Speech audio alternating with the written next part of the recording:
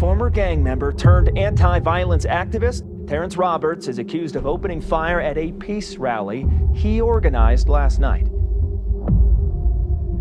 The Holly has always been such a central place.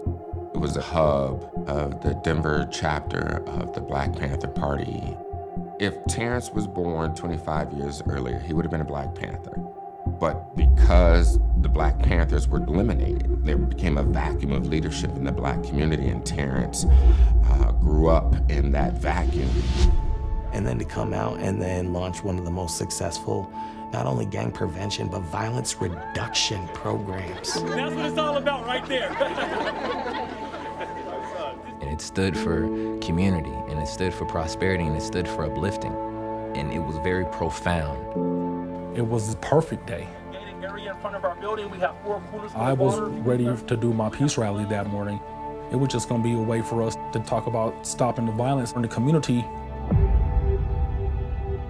I ended up having to shoot Hassan right around here. Denver 911, what is the address of your emergency? 33rd and Holly. Why instead of getting your gun, why didn't you just get in your car? I mean, these guys were all over. I didn't feel like I could get in my car safely.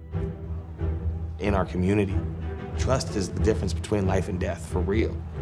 I mean, I've seen people in the activist community get targeted for less. Does the police benefit without having Terrence Roberts in the community? Yeah, they do. Tell my attorney, you know they sent them bloods to jump on me. Tell Marshall Super that. If the case come back guilty, you know, this may be God's way of breaking Terrence down and humbling him. So pretty much if I lose, I'm getting life.